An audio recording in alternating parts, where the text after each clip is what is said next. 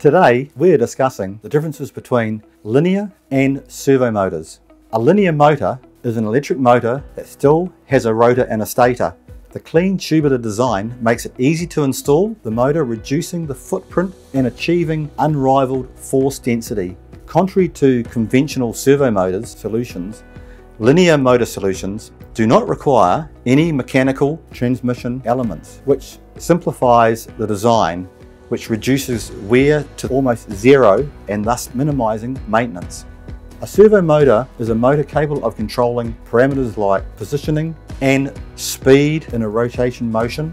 A servo motor works as part of a closed-loop system providing torque and velocity as commanded from a servo controller, utilizing a feedback device to close the loop. Here at John Brooks, we offer a unique solution for the world-leading brands and with critical units stocked locally in New Zealand.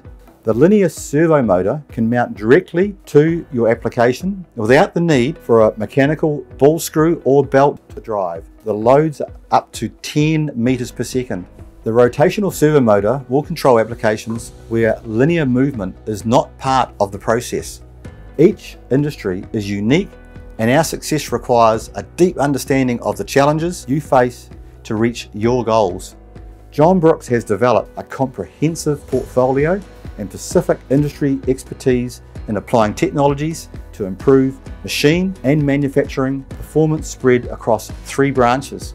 If you're not sure which motor to select, contact your local branch and a John Brooks representative will be in contact to discuss your needs and requirements.